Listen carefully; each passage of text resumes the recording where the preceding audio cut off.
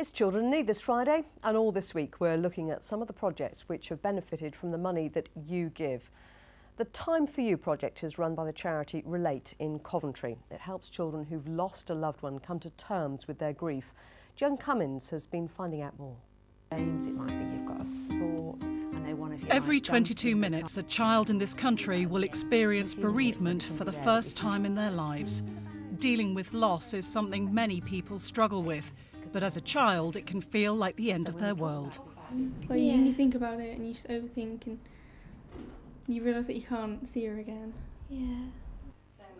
In Coventry, a Children in Need project brings together youngsters of all ages and backgrounds who all know exactly what it's like to lose somebody close to them.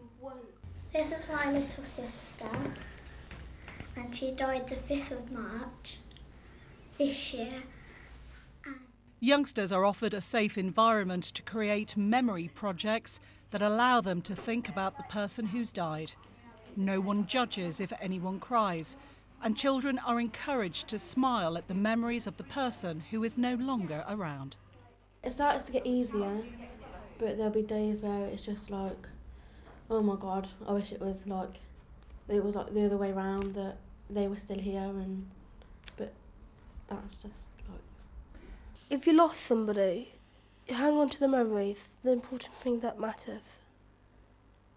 Not the things that you make, it's about the memories inside your head. It helps in a way because it cheers me up and it clears memories sometimes. 3, 2, 1. The Time For You project aims to help young people come to terms with life's hardest lesson and give them back some control over the changes happening around them. In a simple ceremony, children attach messages to balloons, promising never to forget. Don't worry, you've still got them with you and you'll be fine and you'll get over it sometime. That was Joan Cummins reporting. You can see there how the money that you raise really makes a difference. And the one show, Children Need a Rickshaw,